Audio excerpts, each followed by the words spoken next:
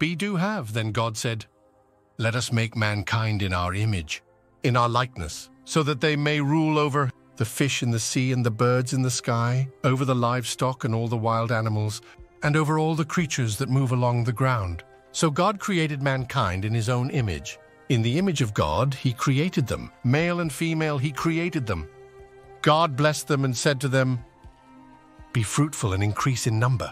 Fill the earth and subdue it. Rule over the fish in the sea and the birds in the sky, and over every living creature that moves on the ground." Create your business idea today. Samuel F. Robinson is your business advisor. Believe in God, believe in self, believe your vision. Do in heart, do in mind, do in body. Now have everlasting dominion.